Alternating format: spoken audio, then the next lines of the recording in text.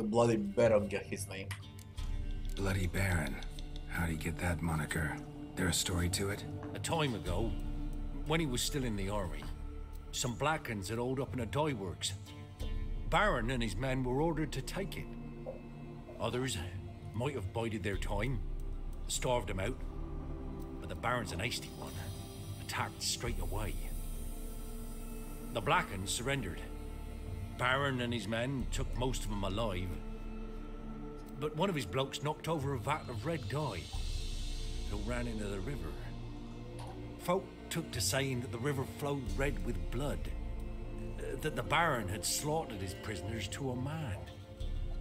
Been known as the Bloody Baron ever since. Kind of ironic. Well, a week before, he'd massacred a whole squadron in Ingholm, but far fewer heard that story.